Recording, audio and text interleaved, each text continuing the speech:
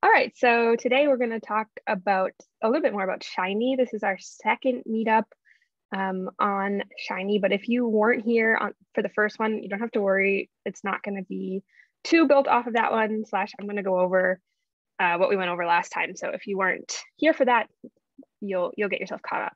If you do want like more in depth on what we did last time, that video is going to be, or it already is on YouTube on the R-Ladies global account. We have a playlist called R-Ladies Freiburg where you can find all of our videos there. So that's available if you find that you want to go over kind of some of the stuff I go over in the first few minutes of this meetup a little bit more in depth.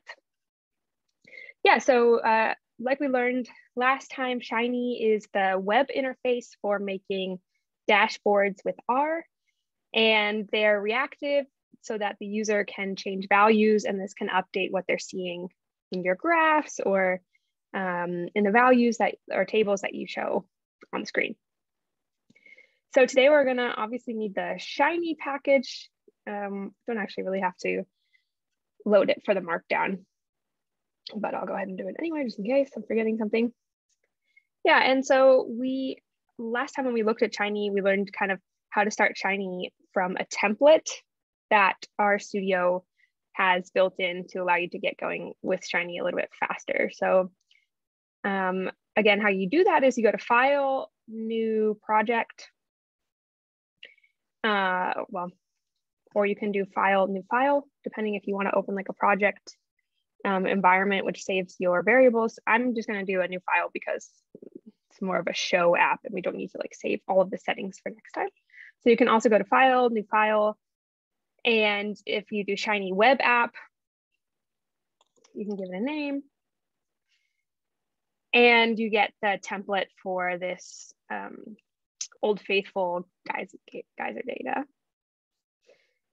So we looked at this last time, but this is a basic Shiny app where you just have a histogram, which is showing how often this geyser erupted. And then Sorry to interrupt, Kyla. I was supposed to be seeing the Shiny app because we're only seeing RStudio. Oh yes, good point. Thank you. There. So I guess I have to share my whole screen. Okay, so yeah, this is the Shiny app. So again, if you missed that because I didn't have it open, you run the app with this little button here, and that will pop up an example of the app. So how it will look when it's online. So this is the one from the template. It has the histogram that shows how often the geyser erupts. And you have this little slider where you can change how the graph looks by changing the number of bins. So this is a super basic Shiny app. And that's kind of what we want to achieve today is I want to remind you of how you work with all of these inputs and teach you a little bit about how Shiny works in terms of theory. And then at the end, we're going to look at doing a little graph inside of Shiny, how to integrate like a ggplot to Shiny. Okay. So every Shiny app, let me try and make this a little bigger here. Every Shiny app has 3 key parts. The first one is the user interface. So this is the basic stage where we put anything that we want the users or visitors to see. And this is where all the input comes into the app. So this is the kind of the user facing side. And anything you put here is what the user sees or can input. And this is always defined as UI. And it's generally, so everything that we've seen so far has kind of been within this fluid page command, which just sets up basically the web page. So for example, this is a very simple example where we have a page that only has the text hello world and nothing else. The second important part is the server. So the server takes the input from the user and it can change things about it or add things to it and basically customizes the output. So it takes the input, uses it to determine the output, and then to send this output back to the user interface so that the user interface knows what to show. So this is called server, and it's always defined as a function with 3 inputs or with these kind of arguments here, input, output, and session. So this is always what it will look like. This one has nothing in it because all we're doing in this little app is actually showing the text hello world. And finally, you have to have this Shiny app command, which combines the UI and the server into one. It just integrates them into one app. So if we had all these in our Shiny app here, this one actually, you always have to load the library Shiny when you want to do an app. And if we just had this basic setup with this UI, this kind of empty server command, and then the Shiny app putting it together, we would have this very basic app that just says hello world. So I'm basically just showing you this to remind you that anytime we want to work with a Shiny app, we have to load the Shiny app, we have to define the user interface as a page, we have to set up the server function, and then we have to put the two together with the Shiny app command. Okay, but of course that's not a very interesting web page. It just says hello world on it. So last time we looked at 3 different types of inputs that you could use to gather interaction from the users of the web page. The first one of those was select input, which creates a drop-down box of options. So we did this with the greeting. We had like a greeting question. And you see we had the select input command or function here. And the first argument is called input ID. This is how we later find, or this is kind of how it's saved. The input is saved in terms of what the server can pull and look at. So we've called this greeting. The label is the question that we want to ask above the dropdown. So who do you want to greet? And then we give the choices. And here you see we've defined this array where we give a choice like world, but behind the scenes, it's really linked to like a long text string called hello world. And friends is linked to hi friends, and people is linked to hey people. So that's how we gather the input for this dropdown. Then we want to go over down here to our server, and we can pull the input that the user has given to this question by calling input $greeting. And we always put it, we had, so last time we didn't really talk about why, but we always put it in this render text command. And we can create an output from that. So output, we give it a name, which is full greeting, so that in the user interface, we can also show the output, which here is a text output called full greeting. This example comes exactly from last workshop. So in case that was a little bit quick, don't worry, this is something that it's not going to hold you up from understanding the rest. But I just want to go over it quickly. So if it's a little bit quick, make sure you go back and watch that video if you want to, if you're getting lost. But here, just to show you what that would look like, now we have the input, the select input, which allows us to pick between worlds, friends, and people, and the text output, which the server has behind the scenes converted into this longer text string. So you can have hi friends, hello world, or hey people. Is there questions on that? No questions. I was just sending the link around, and I'll try to find the video in case people want to watch back later. Great, thanks.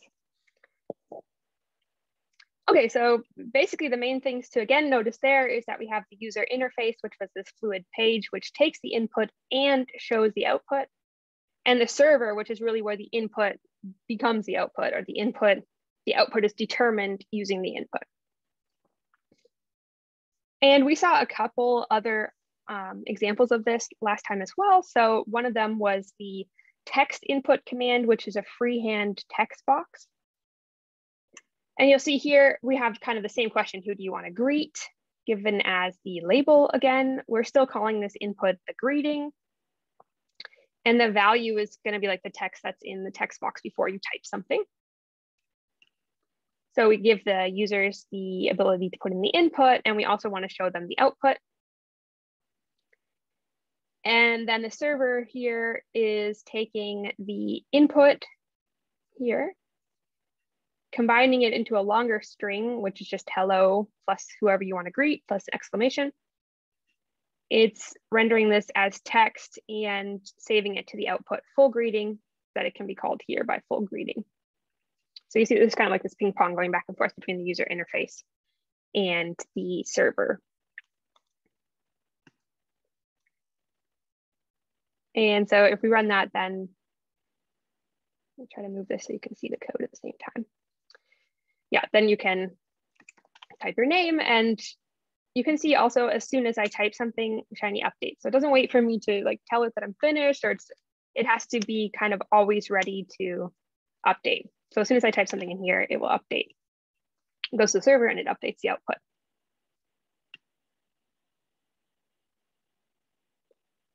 Okay, so that's pretty similar to the select input. It just looks a little bit different. And we had to kind of make the greeting ourselves here for this purpose.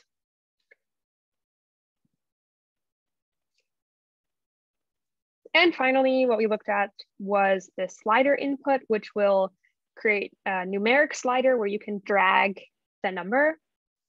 So you can drag like a little slider so that you can see the number. Maybe I'll show it to you first and then explain the code.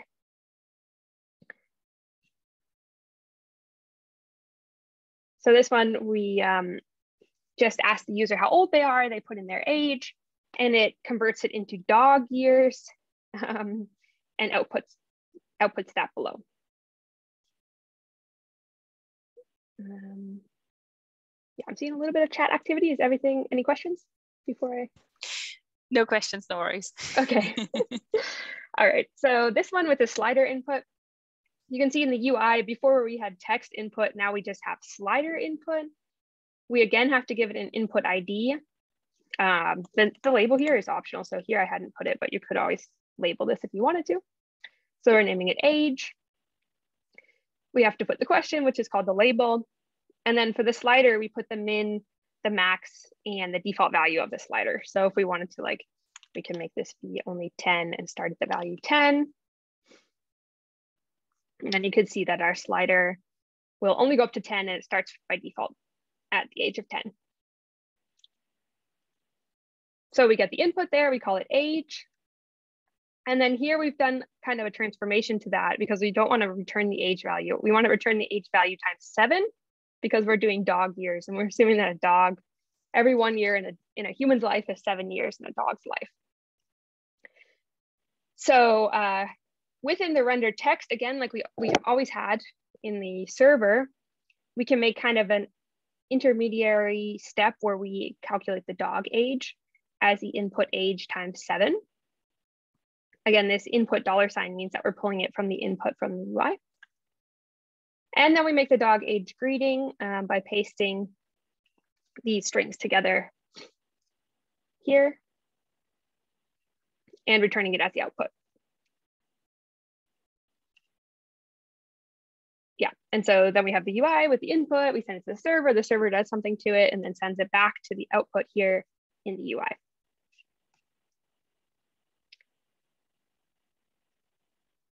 Okay, so that was a pretty quick recap of just like how you do inputs into Shiny and the basic parts of Shiny being like this UI and the server, and a little bit of, we just kind of got an impression of how the two work together. But now I want to dive a little bit into the theoretical. So it'll get a little theoretical here for a few minutes because Shiny and R programming are really different. And sometimes it can be kind of frustrating because you don't understand why Shiny's either not doing what you told it to do, but not throwing an error, or why something that really feels like it should be working is not working at all. And so it is important to understand kind of how Shiny thinks and how it's set up under the hood. So this can be summed up in so there's a couple of different things going on here. One of them is the difference between what's called imperative and declarative programming. So when you're working in R, you're usually working in imperative coding programming, which is kind of like giving a direct command to R and telling it to execute it immediately, right? So if you think in terms of R, you'd be thinking something like paste together hello and the user's name, and then send it to the variable called output greeting. That's how R works, right? So you're telling it directly to do something right away. In comparison, when you're working in Shiny, you have to think of this in kind of the way that you're telling Shiny if and when you need to send output greeting to the browser or to the UI. This is how you should do it. You should paste together these two things. This is called declarative programming. And this is different because if Shiny never needs to find output greeting, then it will never calculate, it will never paste together hello in the user's name. It won't tell you, it won't complain like, why did you tell me to do something that I never have to do? It just will skip that part and it won't ever do it. So for example, say you, in R, you kind of typoed, here for example. So in R, say you typoed your variable and you spelled greeting instead of greeting. Then R is going to immediately throw an error and it's going to say, you misspelled your variable name as greeting. We can't find that. You're kind of like demanding that I find greeting, but I can't find it because it doesn't exist. And so now I don't know what to do and I'm just going to stop. Shiny, on the other hand, because it's declarative, is like, okay, if I ever need to find greeting, now I know how to make it. No problem. I don't mind that you're telling me to do something nonsensical or something that I don't need because I'm just never going to look for that. So if you never tell it to look for greeting, it will never worry that your greeting variable is problematic or that it doesn't exist. Because of this, so we know in R that we always program from top to bottom. So R will do like line 1 and then line 2 and then line 3 and then line 4 every single time. It's never going to jump around. So if you look for the variable greeting in line 5, but you don't define it until line 6, then at line 5, R is going to say the variable greeting doesn't exist. This is not possible. It's going to break, right? But Shiny is using these reactive dependencies, so it can jump around and order doesn't matter that much to it. So if it's looking for the variable greeting, it can go look for it in a way that's not necessarily top down. It can kind of jump around and try to find what it needs based on reactive dependencies, which means, which is kind of like how Shiny's working behind the scenes, looking for things that are connected, like an input that's connected to an output. And because of kind of some of these properties, functions can be kind of useful in R, but you don't really have to do them. You can kind of write stuff out over and over again if you want. But in Shiny, functions are going to be pretty essential. We talked a little bit about function syntax last time, if you need a recap, but you basically need to work within functions in order to make any sense of what Shiny's doing, just because it has this kind of a bit of a looser style of programming to where things don't happen quite as, imperatively, so they don't happen directly and strictly as you say. Okay, so that's in a nutshell, the difference between Shiny and R programming. I got a lot of this from the book Mastering Shiny, and it does a pretty good job of explaining this, but I hope it'll be clear. I'm going to give a few examples that have to do with reactivity, which should help you get like a bit of an intuition about how Shiny works. Any questions before I go on to that? No questions. Okay, so reactivity. What's reactivity? We talk about Shiny as reactive web apps. So what does that really mean? Shiny's reactivity is a big part of what makes it different from a regular script. And this basically boiled down is that each person that uses your app needs to get a different result, right? So if I'm using it at the same time as Julia and I have the input value of, say, age, well, me and Julia are the same age, but if we were not and I put my age as 18 and Julia puts her age as 45, then on my computer, I need to see a different result for the dog years variable than Julia does. And I can't see my slider move when she moves her slider. But everything has to be individualized to the person who's looking at the app. And most of this reactivity, sorry for the typo, happens in the server function, because this is where the input is turned to the output. And as you saw when I was typing my name in this greeting box, the output has to be reactively created not only individually for each person, but also instantaneously, or basically instantaneously, so that when I typed like KY, then it said like, hi, Kai. It didn't say like Kyla. So it updated, needs to constantly be checking the input. So let's talk first about the input and how reactivity affects the input in Shiny. First, the input is read-only to Shiny. So you can't change anything to do with the input in the server function or anywhere inside of your code. Only your user can enter the input and you can only read from it. So of course you can do things like you saw with the dog years, how I transformed the input into a new named variable by multiplying it by 7. But you can't directly try and change the input with the code. Let's see if this will pull up. This is a little excerpt from the book Mastering Shiny, which again is by Hadley Wickham, and it's available for free online. It's really good. That's where most of this is coming from. So here's a good little example.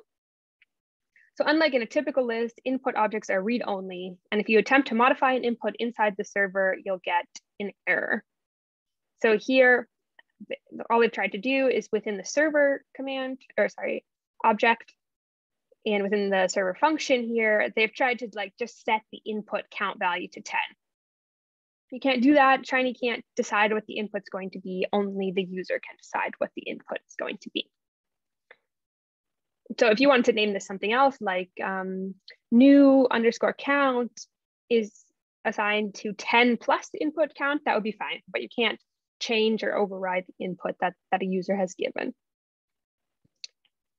So that's pretty straightforward. But input also has to be read from a reactive, or into a reactive, it's probably a better word, into a reactive context, like render text. So if you noticed in all of these examples, when I pull up the input that we've taken, it's always in this render text command. So even though here all I'm doing is trying to use the greeting from the input, I always put it within this render text. Here again, I have opened render text before pasting together the input and these additional words for the greeting. And here I've opened render text before I tried to make this new intermediate dog age variable or create the dog age greeting. So always when you see this input $, whatever the name is, it's always been in render text. And this is just one option for a reactive context. And there's a few others that we'll see below. So these are render text because we were working with text, but there's also the context reactive, and there's also render plot. So we'll see some of those. But the important thing is that these are reactive contexts. And what this means is that the reactive contexts are always checking back to the input to see if it's been changed. So if I change the slider, the output, like that input $age variable has to change automatically. And the only way it can do this if it's in a reactive context. And this is about reading from the input, right? So we only had to do this in the server. We didn't have to have the users give it in a reactive input, in a reactive context. We just have to kind of read it from a reactive context. Okay, so that was, again, pretty theoretical. Recap: input can only be given by the user, and it's read only to the server. You can't change it yourself. And input can only be read by the server within a reactive context like render text, render plot, or reactive. And we're going to see that again in our example here.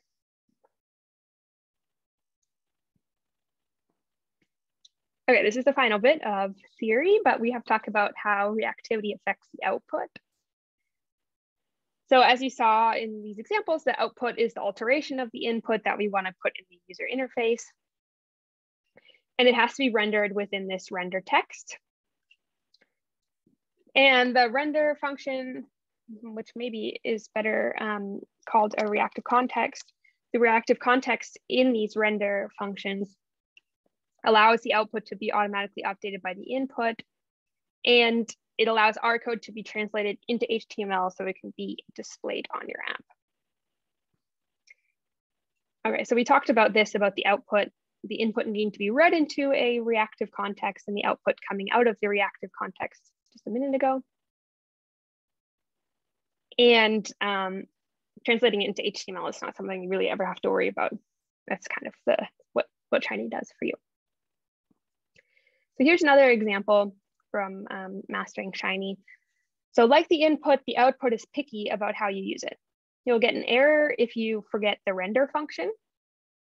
So here, we're just trying to make the output greeting. And you see, we're not pulling from an input here. So it doesn't feel like we need a reactive context, but you do. So this would give you an error like unexpected character object. Did you forget to use a render function? So the correct formulation here would be output $greeting, assignment operator, just render text. And then it could have hello human within it. You also can't read from an output. So you can't, for example, here they tried to use output $greeting within the server function, but you can't do that. You can only use the output in the UI just to display it. So here you see we display the output, but we don't try and change it in the server. The server creates it and it's displayed in the UI.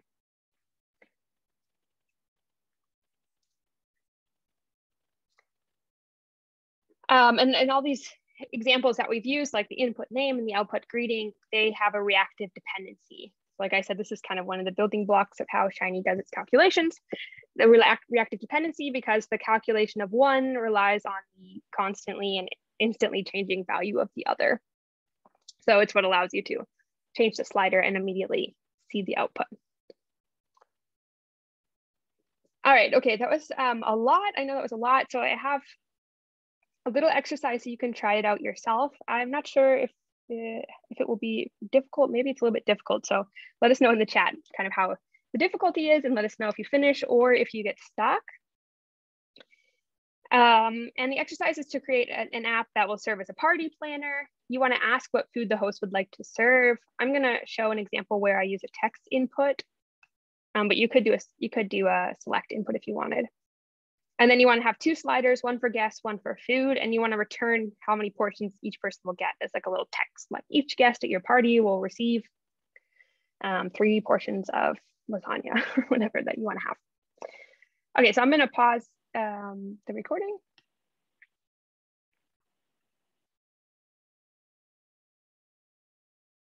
Okay, I'm gonna go over, in the interest of time, I'll go over kind of how I made this little app. This really awesome party I'm throwing where I am serving green beans and each person gets 60% of a serving of green beans. Okay, so we know we need 3 inputs for this. We want a text input and 2 sliders. So I have created the first one with the ID of food. And I've given the question, what will you serve at your party? Then I've made a slider input, which I named portions, which I ask how many portions are you ordering? Here I set between 1 and 200, but you could set this whatever you want. And that I started it at the value of 6, doesn't really matter. Then I made the slider input for guests, where I asked how many people are you inviting? I figured maybe 100 people is enough. So I set that max a little bit smaller than the one for portions. And then I want to show an output, which I call calculation.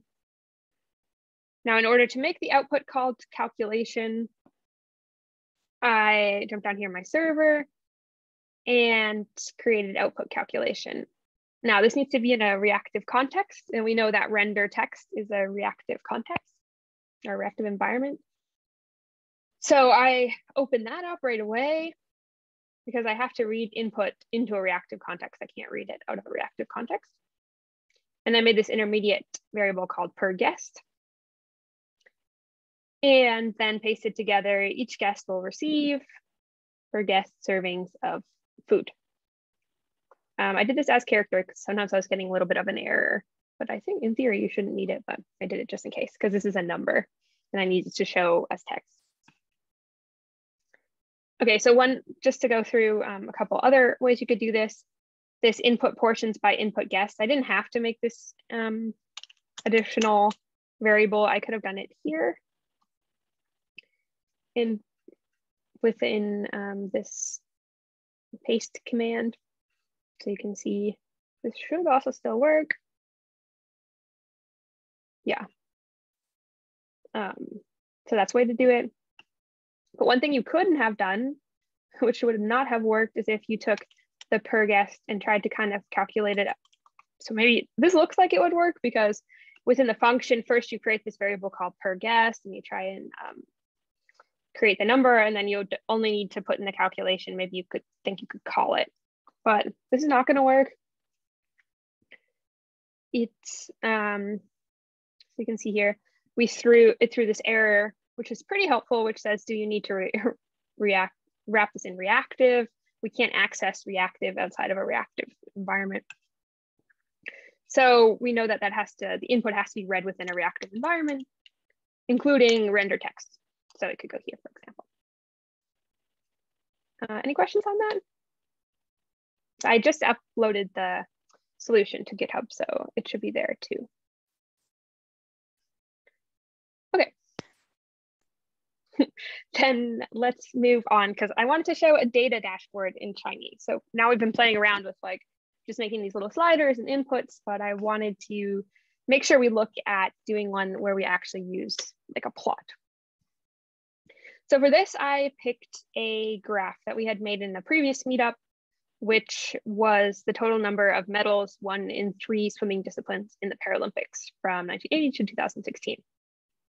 This is, I have to load the tidyverse here because we have some wrangling going on and some ggplotting going on. Did I close my Shiny app?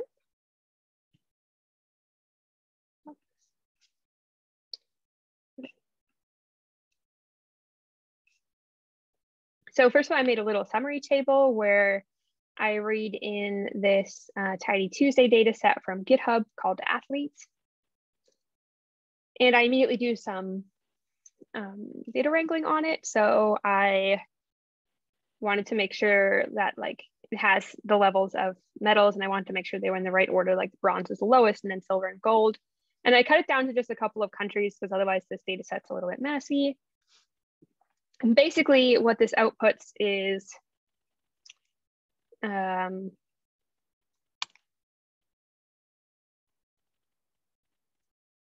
this summary table where you have the medal, the country who got it, and what year, and how many they got. So France won 8 bronze medals in 1980, and Spain won 4 bronze medals in 2012. So that's the data set that we're working with. And then I have a little ggplot here, which uses that summary table to create this graph, which shows the total number across years that these 5 countries have won. So the code for that, we have the x-axis being the number, the y-axis being the medal, and the fill being the medal. And then we're using a column geom and giving each country its own facet. And we've given like these gold, silver, and bronze colors. Okay, so this is basically, I want to create a Shiny app with this graph, but I only wanted to show like one country, and I want you to be able to change the country that you're looking at. So I'm going to walk you through how we would do that. So let's start a new Shiny app. Here I've got our little basic template, which just has library Shiny. We're setting up the UI as a blank page with some text on it. We're setting up an empty server and pulling the two together. So first things first, we can add this summary table. And I'm gonna, just to make sure that it works and everything looks good, I'm gonna display it to the user. And this is gonna work a lot like how we rendered text and outputted text, but it's gonna be with rendering tables and table output. Okay, so first what I wanna do is add the tidyverse library here, just to make sure that we can do the commands that we wanna do. And then I'm gonna take this code. This is basically, if you notice this part, that's what I just showed you up here, where we do the wrangling to take this Tidy Tuesday data set, pull it from the internet, and then do some different manipulations. And so I'm gonna take that, let's make sure I grab all of it. Let's grab this part. And I've called this output medals.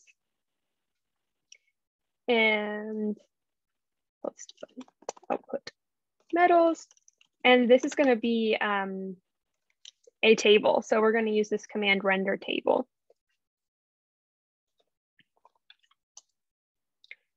And then all this again is just what we saw, what we had already done like in our plain R environment. So if I hadn't already done this, maybe you'd want to look at the Tidy Tuesday data, do your wrangling and get down to your summary table, kind of in a regular R environment, make sure it looks good. And then you could kind of copy paste it like I did into render table environment. And then of course we want to make sure that we show this table. So we want to have table output here, and I've called it metals. Let's see if I typoed anything. Again, I'll try to move this so you can kind of see the code at the same time, or at least some of it. And now you see that the app just shows this table, which is the same table we looked at kind of in our RStudio a moment ago. So all we've done is taken the wrangling to make the summary table and kind of put it in this render table environment or command in the server, named it output metals, and then shown the table output for metals to the user interface. So now we know that we've like read in the data, it can be shown and worked with Shiny.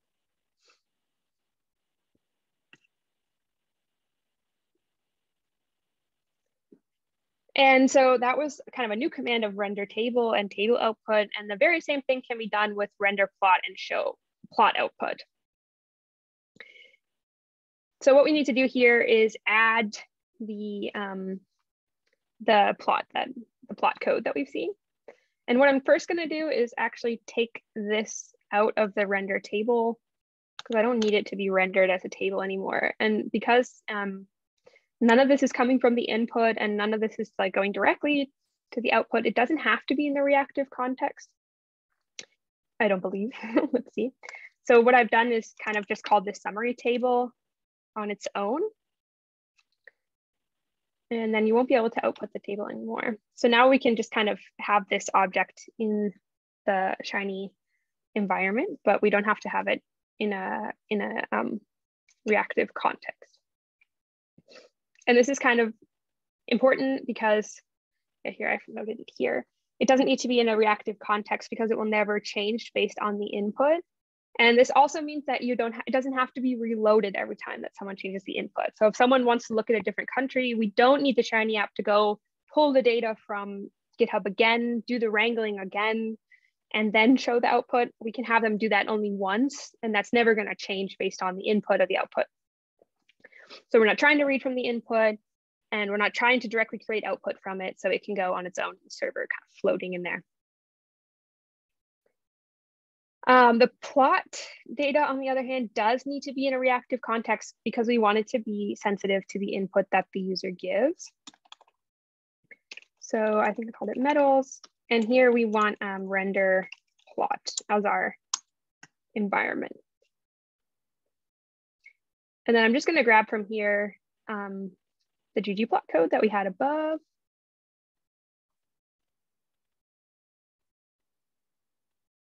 And put it here in the render plot and give it the name output metals. And then I can show the plot output metals here. I'm going to run this, but I'm going to let you look at the code again in a second because I know that was a lot. Okay, so now all we have in our Shiny app right now is this full kind of faceted ggplot, the same way that we saw it in our markdown environment. So just to recap, I've made the summary table just on its own, like normal R code within the server, because it doesn't need to be changed by the input. We don't need to reload it or redo the wrangling every single time that the input changes. It's also not trying to use the input in any way. So I've left it just once to be called by the server whenever it needs it. And then render plot is needed because we will want this to be able to be changed by the user. Right now, there's not the option, but there will be. There's a question in the chat, Kyla.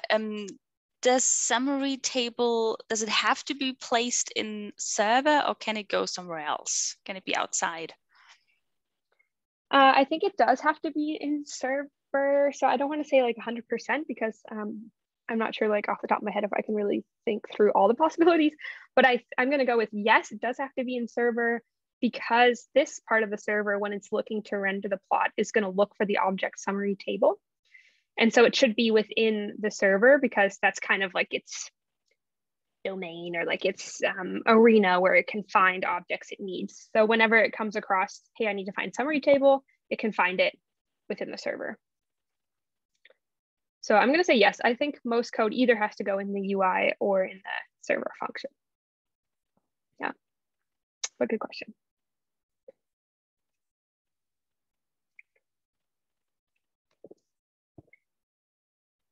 Okay, so again, this with the input has to happen in a reactive context, and we don't want to put too much inside the reactive context necessarily so that not everything has to be reloaded. So when we can take things out of the reactive context, that could help. So I already took that out. But what we do want to do, I don't know if I changed something here. I think I already did that. Okay, so that's what we already did, that we took the summary table out of the reactive context, but it is still within the server command, yeah. So we're already on step 5. Okay, so now what I want to be able to do is have like a drop down where you can pick which country you want to see, and it's going to show only that country in your app. So you can like switch through the 5 countries here. So we know from above that means we need a select input. And I think I've called this country. Let me check. The label is going to be maybe like which country do you want to see? That's not very inspired, but work with me here. And then the choices, I'm going to copy paste here so I don't mess up. Okay.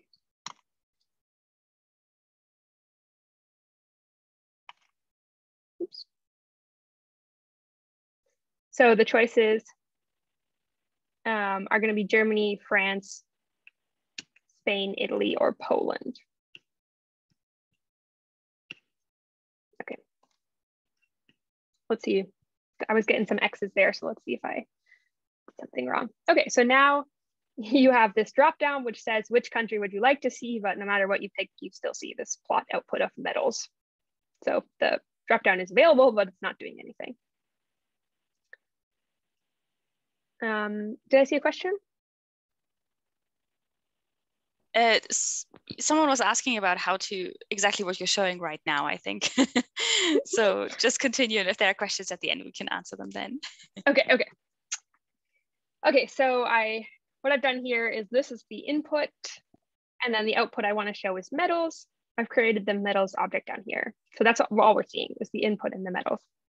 So what we want to do is make sure that this country, something about it, influences the plot. So right now I have a facet wrap, and in case you're not super familiar with ggplot, that just means that each country, because I've faceted by country, will get like its own mini plot next to each other. I don't want that. I actually only want to see one country. So I'm going to take that out.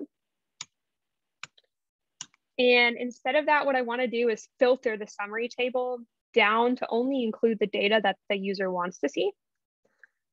So what I'm going to do for that is for ggplot, you can kind of pipe in the data to the plot. So I'm taking summary table and feeding it in as the data to ggplot. But because I pipe like this, I can add like an additional command.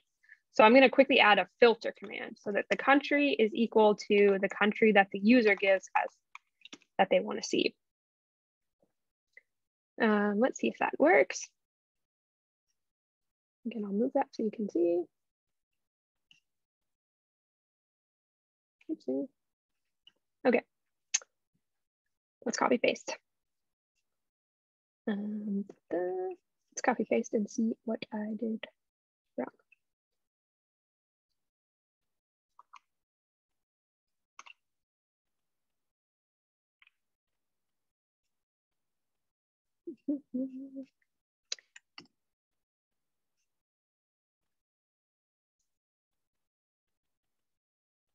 Okay, so this is what I wanted to happen, that you can pick the drop down and it will change the plot.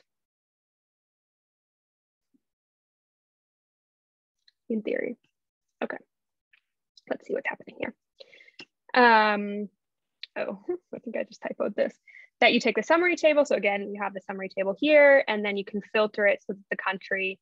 Here, I've just actually given it Germany. I think I want to show an intermediate step where you could like filter to show only Germany. But then what we can easily do is just change this to input country. I think all I did last time was actually forgot the double equal sign. So input country.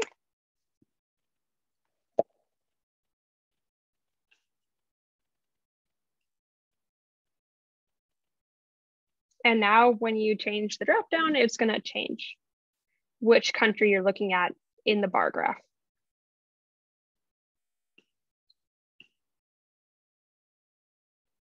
Okay, so let me just kind of summarize that and show you what I just did, just to make sure that it's kind of clear. We have the user interface, which has two parts. I wonder if I can fit this on my tiny screen. It has two parts. The first part is this select input, which allows you to give the country. It says, which country would you like to see? And then it has the choices, Germany, France, Spain, Italy, or Poland. And we also have the second part of the input, which is this plot output called medals. Behind the scenes in the server, we're reading in the data, changing it around a little bit. This is only necessary because this data wasn't exactly in the format that I wanted to use it in, but I've just made it so that we know how many countries each, how many medals each country has won per year.